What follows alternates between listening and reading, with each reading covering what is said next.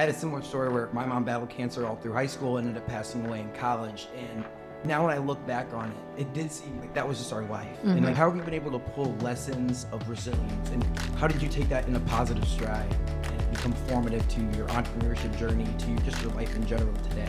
I think it first clicked for me. I was working on a project with my communications professor. It was a women's studies project, and we interviewed, I think each of us did 7 women. And my mom was one of them.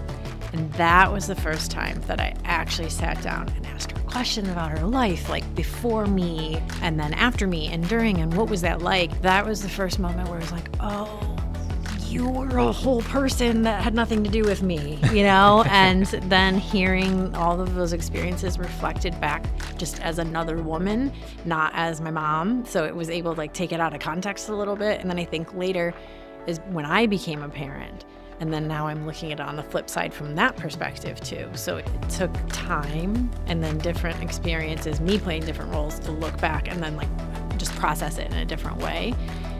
And at the same time, it's awful. My mom passed away when I was a couple months pregnant with my first son, right? It was horrible.